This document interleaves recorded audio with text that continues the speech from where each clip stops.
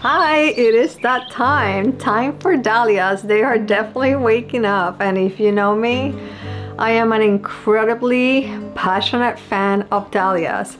I am here to convince you that even if you have a small garden, you can grow so many dahlias. But if you want to grow just one to try it, I'm also going to show you my favorites to grow in your small garden. This is going to be a two-part series. The first one is today, and it will be about my favorites, but first I'm going to show you everything that I know about dahlias and why you should grow them and consider growing them in your small garden. The next series, that's when the stuff gets really fun, because I am going to be showing you exactly how I grow these dahlias indoors. I'm going to show you how I divide them in the spring. It is so easy and it makes it really not complicated for somebody who's starting. And then how do I start them indoors to get a head start and make sure that I know that the dahlia is in good shape, growing, and there's no issues. And in your small garden, you're not wasting any space, because I know I don't have any space to spare. For the next video, make sure you subscribe and hit the notification bell, and you will be notified when I go through the whole process, and you can probably do it with me. This will be super fun. I have a few ones and you will not believe how good they're doing. If you saw my last video about dahlias, I show you how to dig them out, when to do it, the whole process to storing them. So I'll link that video at the end so you can watch it. So let's get going and all of the tips and my favorite dahlias. I tell you that I started growing dahlias 4 years ago or 5 years ago. Yeah, maybe 5 or 6 years ago. It was when I first moved here. My mother bought one dahlia at the market. I had no idea what they were. That was probably about 5 years ago, and I was hooked. It was this pink dahlia, a dinner plate, so pretty. I don't have it any longer, but I enjoy that dahlia that it woke up a beast in me, because I can stop buying them. This is the first year I bought no dahlias because I have so many tubers and I'm growing so many other flowers. I want to go ahead and grow the dahlias that I really fell in love with last year. Last year was a year of experimenting with new types of dahlias, and I really am passionate about some of the ones that I grew last year that I will share with you at the end of the video. But if you want to go ahead and watch it, I'll put a timestamp below and you can go ahead and watch that. But first of all, dinner plate dahlias are gorgeous, but there's so many other ones that you can get. There's like the pom-pom and there's the cactus ones. So I have a little bit of each one to show you on this video.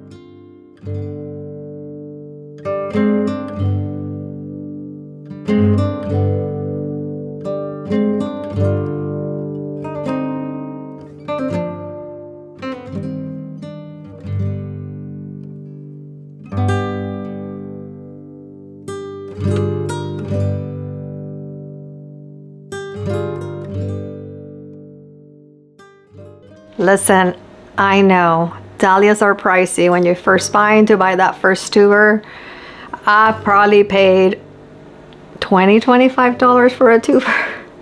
Don't tell my husband. But the great thing is that once you buy it, they multiply. You may get 3, 4, up to like 10 tubers. That's 10 plants that if you preserve them the right way, you will have a bunch of tubers to grow the next year. So it's a great investment as far as I can see it. I love that dahlias are so easy to grow.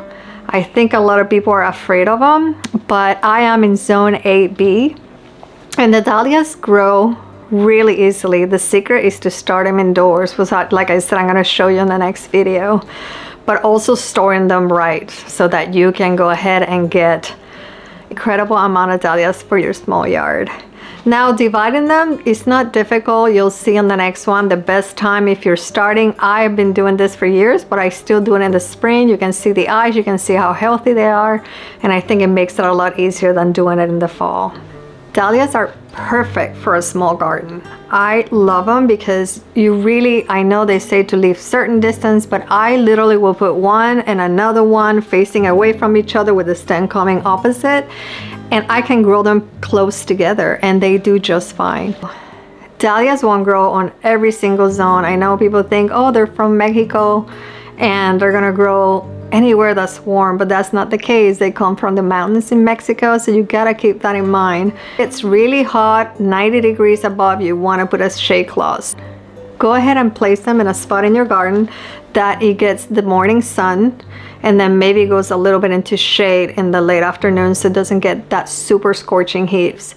So keep that in mind. Look at the zone you're at and see if they're gonna grow well. If not, maybe grow them in containers so you can control where the dahlia is at the different times of the year versus June versus August when it gets super hot. The anemone dahlias are beautiful in containers. They're so soft. There's a lot of them out there.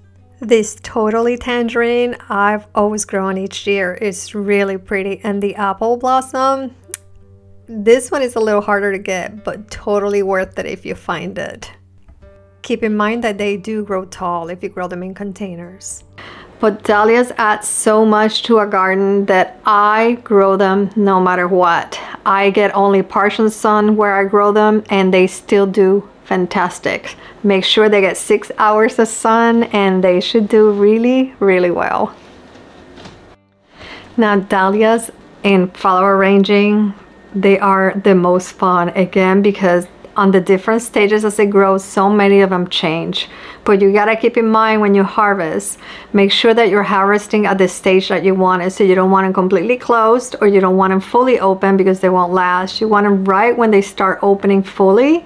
And the reason is because they do not keep growing. It's not like a rose that it keeps growing.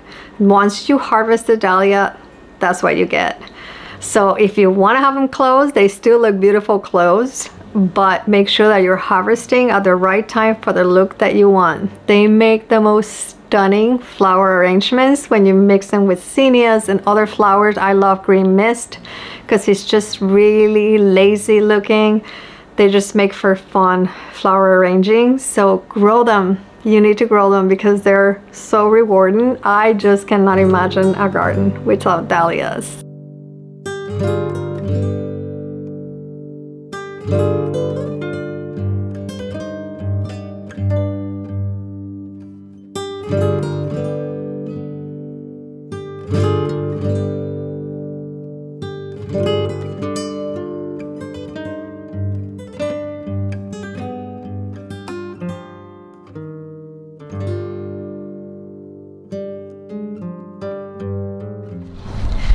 Okay, did I convince you yet? Because I hope I have. If I haven't yet, let me show you even more reasons to go ahead and get some dahlias in your small garden. Dahlias are so perfect to make flower arrangements. I love using straw flowers, sunflowers, zinnias. They look so beautiful with them. One of the ways that I'm able to use the dahlias that are even beginning to wilt on the back, that's where they show the first leaves that are dying. You can cut them very short, just remove the stem and then lay them flat in water. I like to play with these arrangements that are laying flat on a bowl. This one is all dahlias and I try to keep the same sort of color spectrum in it and just use the lighter to darker values of it. And it makes such an interesting arrangement and it lasted quite a bit of time.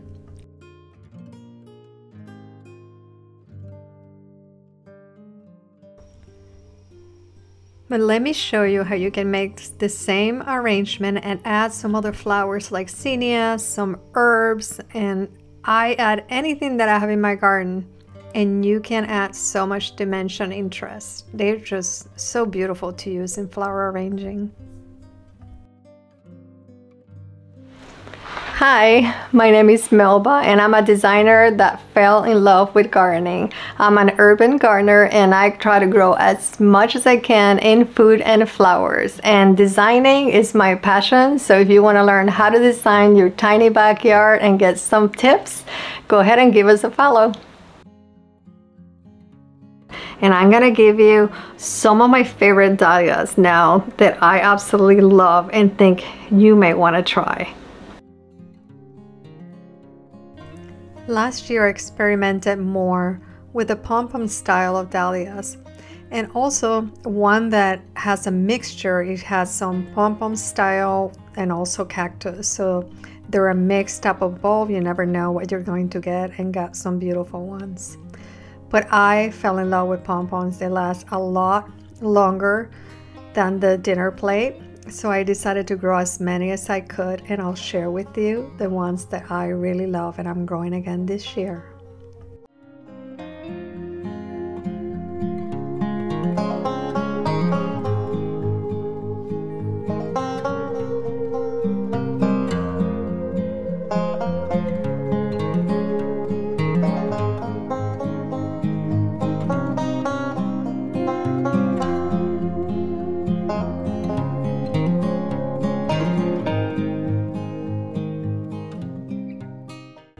The Penhill watermelon is one of my favorites. It is not a new dahlia, but it is so dramatic. The size, the feather looking leaves that it has, the petals is so pretty, and the color is so striking. I will always grow it.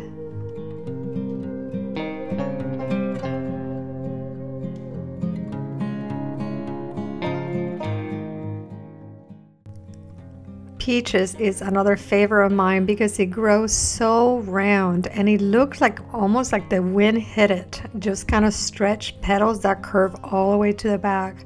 I think it's one of the most beautiful dahlias out there. Even the bees agree with me. I really love that this plant gave so many flowers. I had plenty of flowers to harvest and had plenty to be kept on the stem. I really enjoyed it. It is probably number one in my list, I think. Maybe number two, because I have another one I'll show you. This is the one that would be number one for me. It has this beautiful center that is lavender. This is a romantic mix. Absolutely stunning dahlia. I really love how it turns white on the edges. And as it grows, the whole thing almost turns white. But it's so interesting to be able to harvest this dahlia and use it at different stages for flower arranging. I really do like it. This is the same dahlia, it's a mix, and you get this cactus also flower on it, and you get it pink like this. You also get a white color one. So it gives you so much. It is romantic mix, has to be absolutely number one. Here it is in white, where it really just looks like a completely different flower. Cringeton Honey, that was a new one also, and I've fallen in love with it. It starts a peach color that you see on the right, and then as it ages, it turns yellow. You can see the whole back is yellow, and it's really, really round in shape. I think it's one of the prettiest dahlias I've seen out there, and I am so happy to have her. This beauty is called Milena Fleur. I'm not sure how you pronounce it. F-L-E-U-R. It is striking. The colors are bright but soft at the same time. Really a beautiful dahlia if you want something that really highlights a bouquet very nicely. Of course, I can't leave out the Café au lait. This Café au lait is a Café au lait Royal, so it has a few brighter tones within the petals. Any of the Café au laits are going to be such a statement in any garden. You cannot have dahlias and not own one of these beauties.